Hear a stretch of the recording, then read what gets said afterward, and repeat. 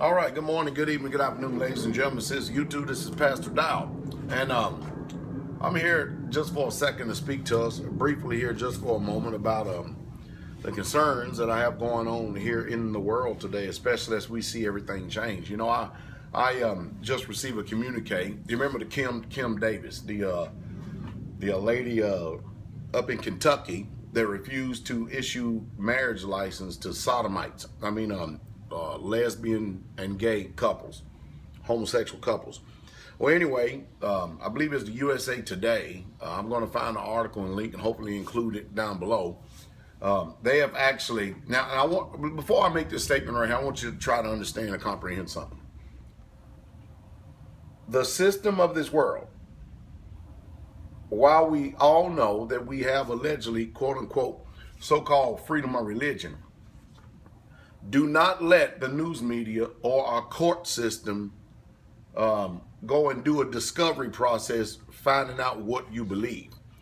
Because as soon as they find out that you are like this Kim Davis, she is apparently an apostolic Pentecostal. And you know the first thing that they're doing is the headline reads, why does she have long hair? And then you go and read the rest of the scope of the article. It has to do with wearing dresses. And then, of course, they go off and start talking about the history of, at least they think they understand the history of apostolic Pentecostals, which they really truly don't. And of course, what they're doing is they're making an attack on her personal, private, religious preference. And because her personal, private, religious preference does not walk in step, neither is it in time with society, nor the government of this world.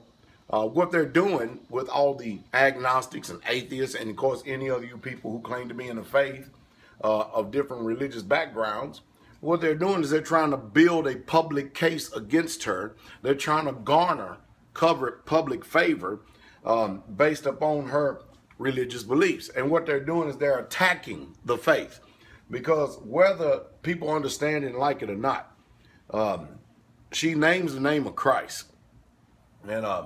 And she's apparently, if she is apostolic Pentecostal, not living in a life of sin. And of course, you know, the world, they can't stand this, because the first thing they'll go is, who are you to judge anybody? First of all, number one, Pastor Dow, I don't judge anybody. I know that you people hear me all the time making these videos and talking a lot, and you assume that I judge people. But I really, truly don't judge anybody. You know why I don't judge anybody? Because I know better than to judge anybody. Because with the same measure that you judge, it will be meet back to you again. Does that mean we do not judge? No, no. What I do judge is actions. You see, there's a difference between judging people and judging actions. I mean, after all, Christ, when he came, he said, I didn't come to judge any man. There's one, the Father which is in heaven, that has committed judgment. You take this account about the woman caught in the act of adultery. All right. First thing these people were doing was trying to judge her, and all of them are in sin and living in sin themselves. Now, mind you, we live in a generation that's very prideful and very arrogant.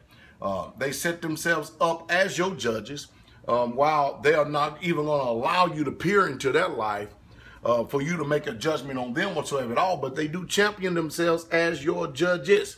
And I brought all this up, and I'm tying all this together to show you how that the media, the mainstream news media, along with the government, is trying to get you all to come out in judgment with your opinions against this woman who chooses to live a quiet and separated life.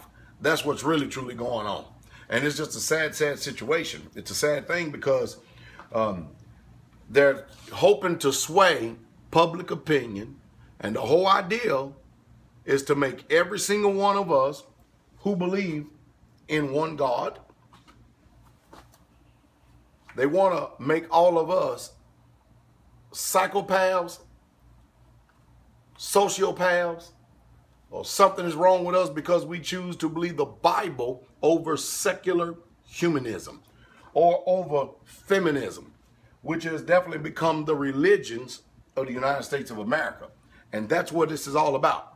And this, so now her freedom of religion is under assault by the mainstream news media simply because she has chosen to stand on her conviction. I tell you. So again, you know, while I'm here, I might as well make that point again. I don't judge people. I judge actions. Judgment hadn't been committed to me. When I preach and teach the word, people get vehemently upset. They do. And they get, I mean, some people get passionately upset to the point that they would love to do me physical, bodily harm. And death is not even good enough in their eyes because of the righteous word that I'm preaching. But the truth is, it's not me that you're judging. It's the word, the one who gave us the word. It is him that you're judging. All I'm doing is delivering the message the same way that the mailman will deliver you the mail. That's all I'm doing. And when I do that, and I stand on that righteous judgment and that righteous law, and I try to live it, it automatically condemns those who sit in darkness.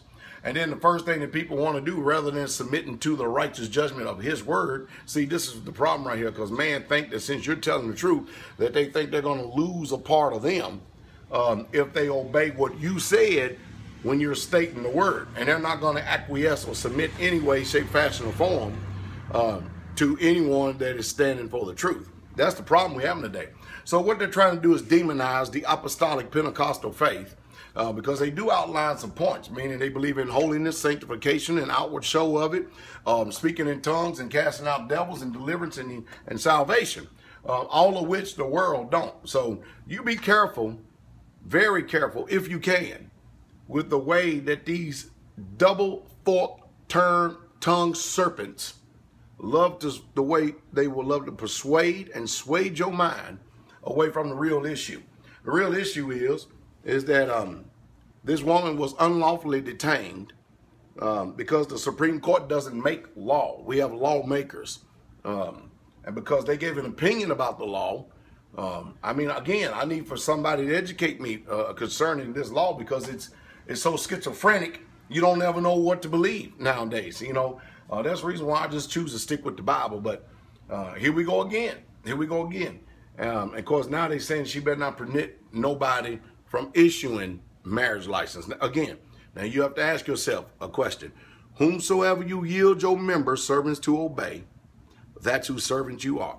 Are you going to submit, after all the videos that I put out warning you about getting a secular marriage license from the government and state and telling you what's going to happen? You see, the homosexuals, they're not worrying about the secular gay marriage license. They're looking for what they call acceptance and dignity from the world. I don't give a damn about the world, what they think or say. And I found myself to be on good footing with that too. And you should do the same thing. And you'll find a whole lot more peace when you stop caring about what other people who don't even have a quarter of righteousness that you're living, if you're living righteous, and let their opinions and what they say and their finger pointing have any weight or any bearing on you at all. You'll be a fool to let the words of natural man do anything when these people ain't living one iota of the Bible at all.